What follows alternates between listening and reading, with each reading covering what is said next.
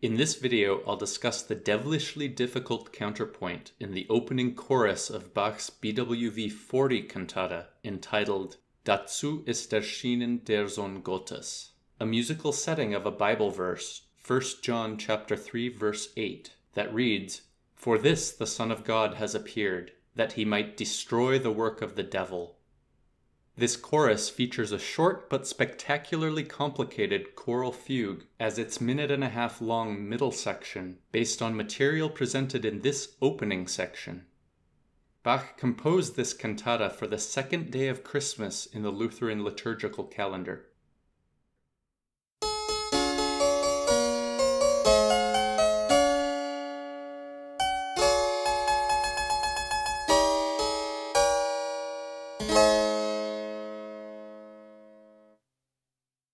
I mentioned that I'd be discussing this chorus in my video last year about the BWV 79 opening chorus, since both involve complex fugues based on subjects with multiple repeated notes.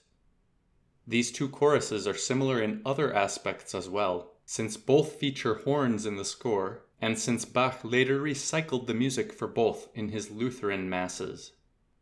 The BWV 40 chorus begins with this figure played by the horns and answered by the oboes and strings.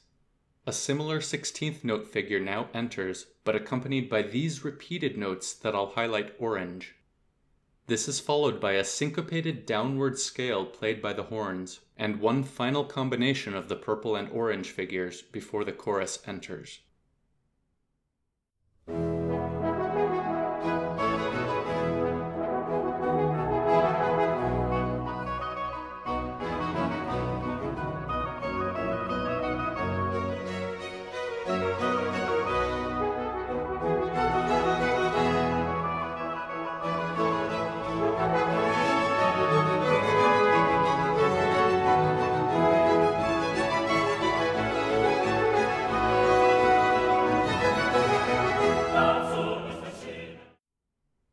The chorus now enters, singing the first line of the text, combined with a repeat of the opening purple material.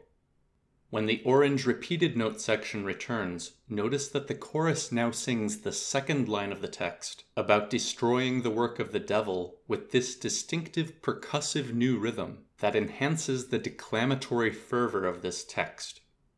Notice that every time it appears in the chorus, one of the voices remains on the same note, doubling the repeated notes of the orchestra, but with the new distinctive rhythm. This leads to the same yellow syncopated downward scale from before, and the opening A section now ends in the dominant key of C major.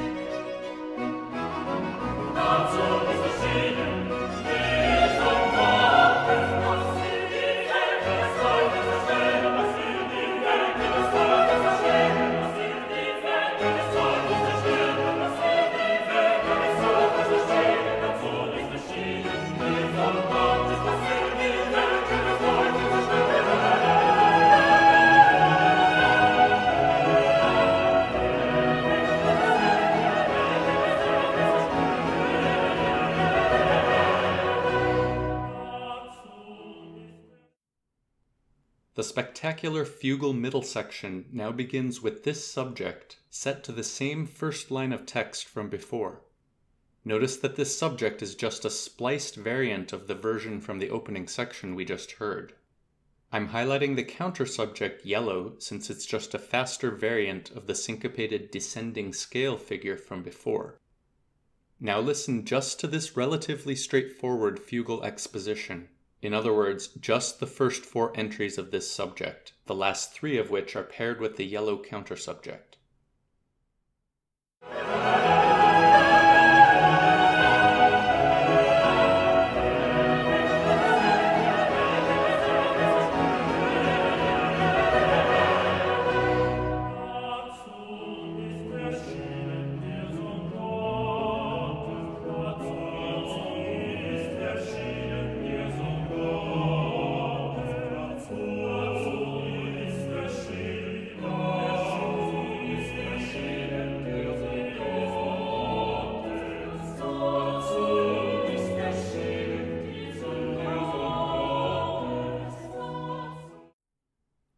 This fugue has none of the less stringent episodes commonly found in fugues, but instead is just a compact display of contrapuntal prowess from beginning to end, as we're about to see.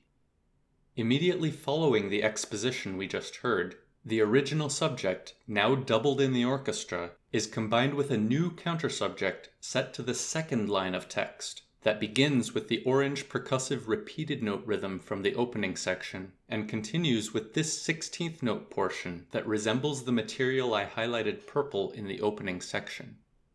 Remember from dozens of my prior videos that the fugal term stretto is used when contrapuntal entries are squeezed together temporally so they overlap.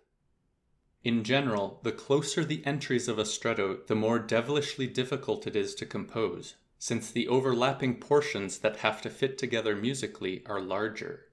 This is why, for example, the incredible 4-part close stretto at the end of the D major fugue from Book 2 of the Well-Tempered Clavier is so impressive. With that in mind, the first stretto in this chorus is just this orange repeated note figure played by the second horn.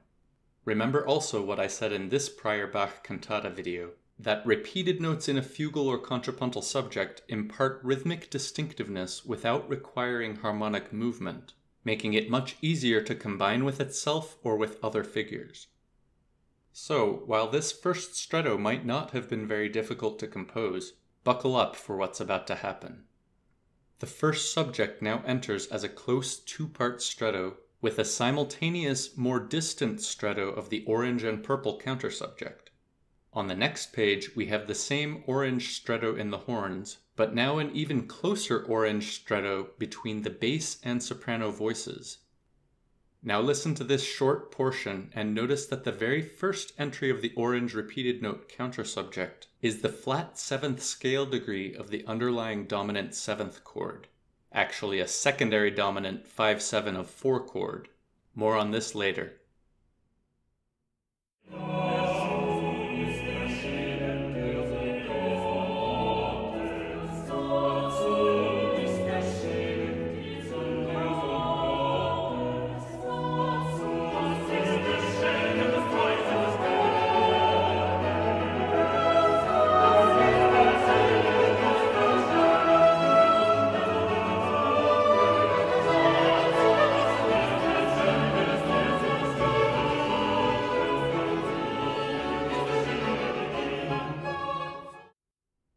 Before going on, let's revisit the discussion of Bach's musical religious symbolism from last year's video.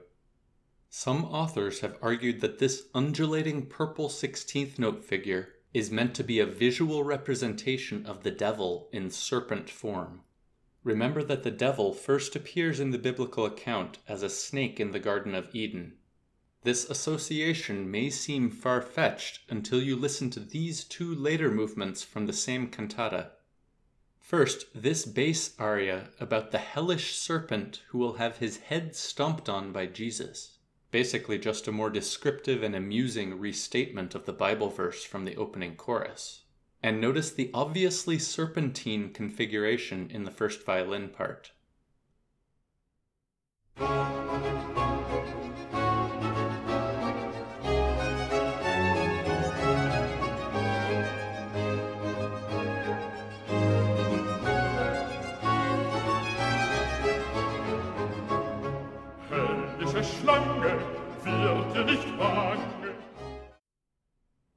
The ensuing alto recitativo also talks about a serpent. Please leave a comment below if you can read German better than I can, and let us know if the original text has this same hilarious ambiguity. I think it's trying to say that once we are in paradise, the serpent no longer brings us danger. But as written in this English translation, it sounds like the serpent is the one in paradise, which would definitely be an interesting plot twist. This text, sung by the alto, has the same kind of slithering accompaniment, though now much more subdued since the serpent has been neutralized.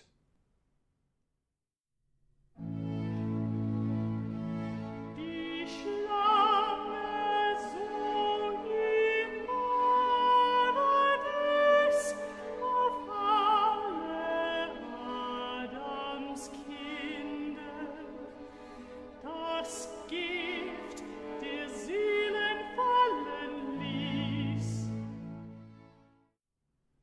Knowing about these other movements makes it slightly more believable that Bach intentionally used this purple portion of the countersubject to represent the hellish serpent, especially when combined with the percussive orange repeated notes that could represent Jesus stomping on its head. Of course, if I had to play devil's advocate, I'd point out Bach's numerous other contrapuntal subjects that are equally serpentine, like this green one from the Well-Tempered Clavier. Returning to where we left off, we've made it to the most mind-blowing portion of the fugue, when the subject enters as a close 4-part stretto, while the oboes are simultaneously playing a stretto of the orange figure, and while the basso continuo is playing the purple serpent figure. Almost any other composer would have had a devil of a time composing something like this. Yet Bach churned out these incredibly complex pieces as if it were nothing to him.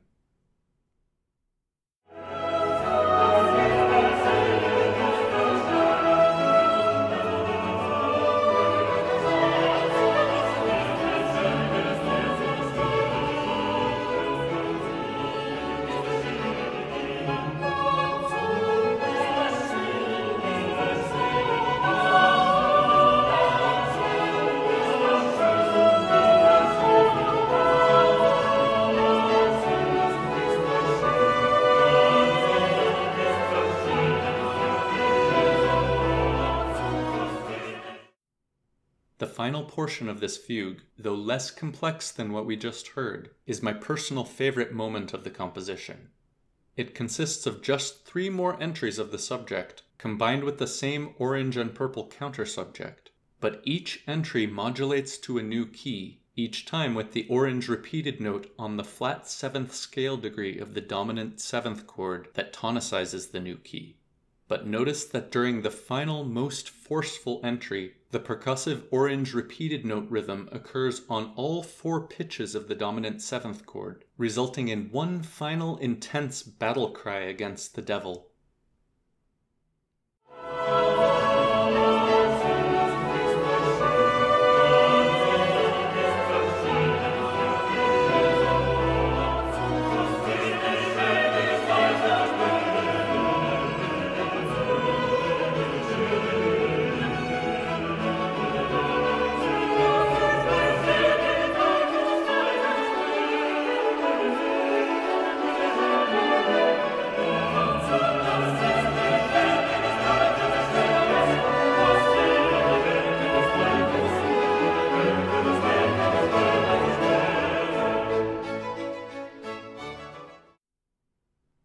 The choral portion of the opening section now repeats to end the movement, but notice that the fugue ended in the subdominant key of B flat. So while this opening material originally had modulated from tonic to dominant, it now modulates from subdominant to tonic, a trick Mozart also used, as I've pointed out in prior videos, in the recapitulations of the finale of his K387 string quartet and in the first movement of his K545 piano sonata for beginners.